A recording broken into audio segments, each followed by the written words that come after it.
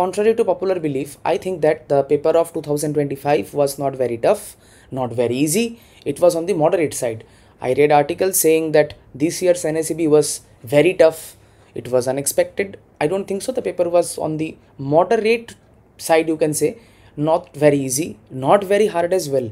Although there are some questions, but if you leave that 4 or 5 questions as a student, still you get a very good mark in this exam. So the main game was of time and the temperament, that which question to keep and which question to skip. So let's start the first question.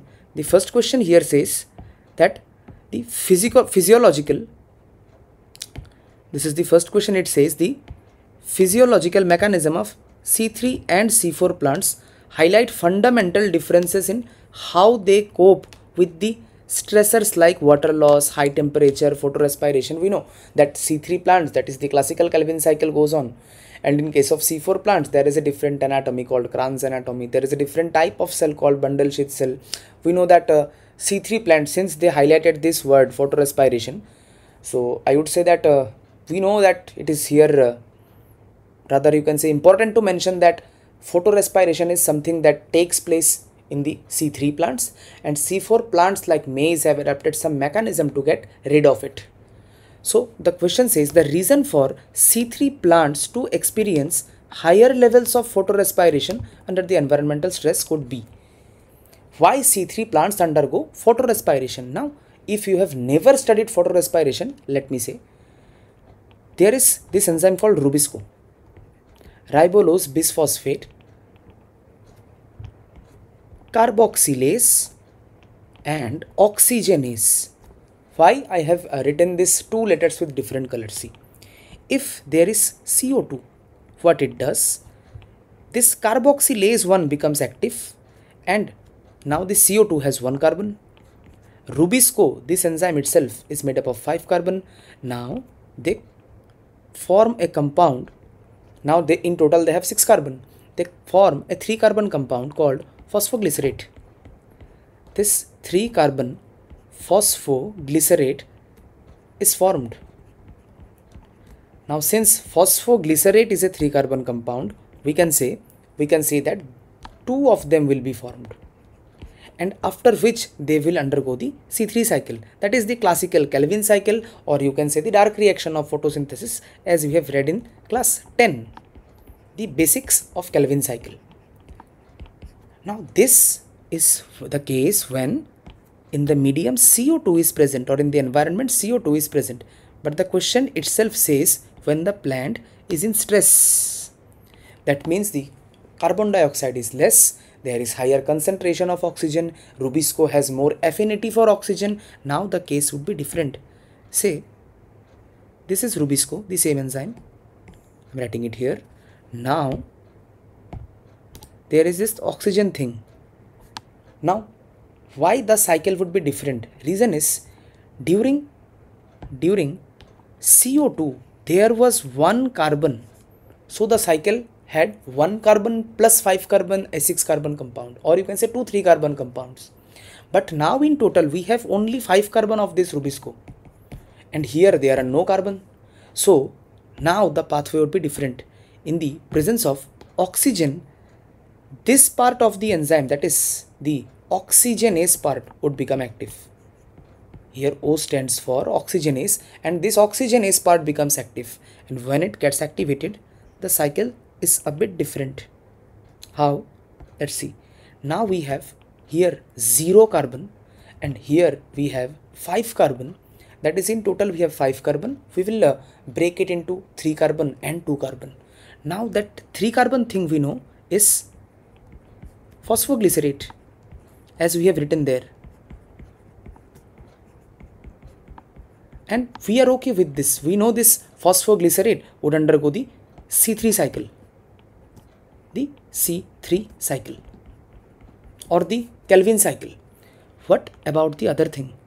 Because since we have 5 carbon, the 3 carbon thing is gone. Additional to that, something else will form called phosphoglycolate.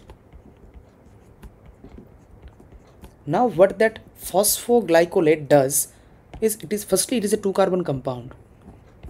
it will go through a separate cycle called photorespiration. It will go through something called photorespiration. It is a loss to the plant. 3 cell organelles are involved. I am just writing in short form here. The 3 cell organelles are, although the question is not asking about it, I am just telling what goes on here. One is the chloroplast, one is the peroxisome,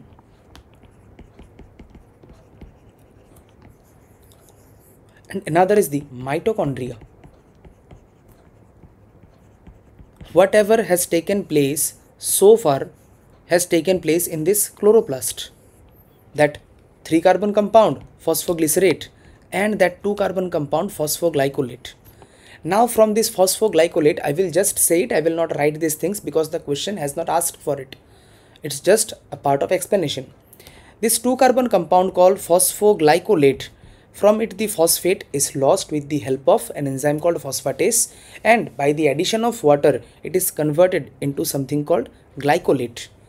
Now this glycolate in peroxisome get transferred into something called glyoxylate, and glyoxylate gets converted into something called glycine. Here that glycine, from here that glycine enters the mitochondria. Glycine we know is an amino acid having 2 carbon, C, COOH, NH2, HH. There are only 2 carbon, the central C and the carboxylic acid carbon.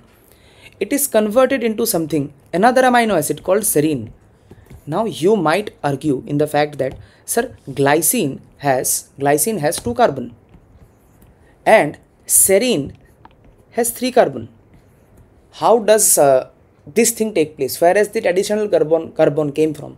Answer is that when 2 molecules of glycine are formed, it is converted into serine. Now if there are 2 molecules of glycine, you have 4 carbon and serine has 3 carbon. That is, there will be an additional production of CO2 here, and from here this serine is transported back. It is converted into something called glycerate. This glycerate goes back here into the chloroplast, and it is then converted into phosphoglycerate, that 3 carbon compound, and it again participates in the C3 cycle. The pathway is a bit complex, but it is quite simple for those who have already read it, the photosynthesis chapter of class 11. So this was the overall question, that if a plant is C3 plant, it has CO2 only, it will go through Calvin cycle. But if it is a C3 plant, and since the enzyme Rubisco has affinity for oxygen, in fact more affinity for oxygen, it had to go through something called photorespiration. Photorespiration is what we have read right here. Photorespiration. Now this photorespiration is a loss to the plant. It is a loss in many ways, like there is usage of ATP, no production of glucose, we have to recycle back it into phosphoglycerate, and then we can participate in the classical photosynthetic pathway. Now if we read this question again, now this question becomes easier. The question says, how the reason for C3 plants to experience higher levels of photorespiration. Why C3 plants have to undergo this photorespiration loss? Now see, in case of C4 plants, there is no photorespiration because of something called the Kranz anatomy. Because of the bundle sheath cells, they have adopted a different pathway. The name itself suggests that there is a 4 carbon compound that is formed, not a 3 carbon compound. The C3 cycle is called C3 because that 3 carbon PGA is formed, phosphoglycerate. But in case of C4, that 3 carbon compound is not formed. It has adapted a different mechanism to get rid of this photorespiration loss. This C4 plant has adapted something so that that loss do not occur. So in this C4 plants, you won't get photorespiration loss. The question says, the reason for C3 plants to undergo photorespiration, why?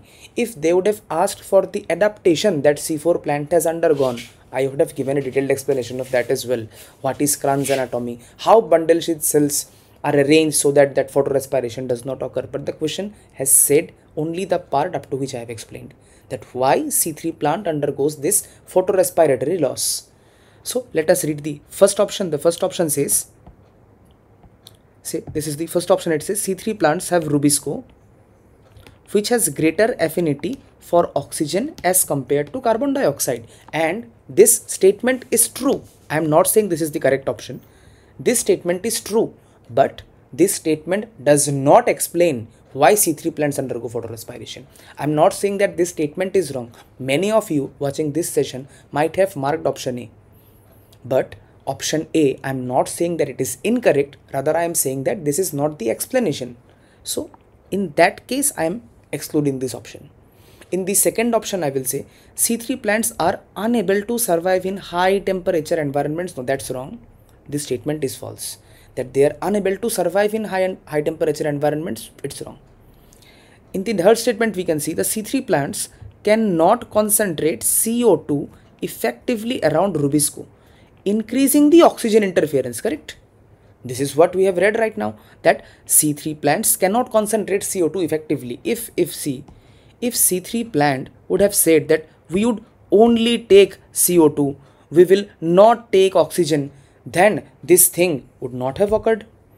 This entire thing called photorespiration, it took place due to a simple thing, because this oxygen, it interfered. This oxygen interfered and C3 plant said, we will allow you, we will allow carbon dioxide as well. Because of this oxygen, this instability, that is photorespiration, started taking place. So I will go with option C. I have downloaded this paper from the internet. So whoever's paper is this, he or she has done a tremendous job in this first question, because he or she has escaped that option first wala trap. In that first option, the statement was true, but it was not answering the question. The last option, there is something called ETS. ETS has nothing to do with this thing. Electron transport system has nothing to do with this. This takes place in the light phase. So it has nothing to do with this dark phase thing about photorespiration. This photorespiration, that C3 pathway or that C4 pathway takes place after the light reaction has taken place. It is the classical dark phase of photosynthesis. So option 4 is eliminated. So the trap could have been in option 1, since this statement was true, but it was not explaining what the question had asked. So this was my view on the first question, and I will be coming with the questions of NSEB in such short video formats. Thank you and hope you had a great exam.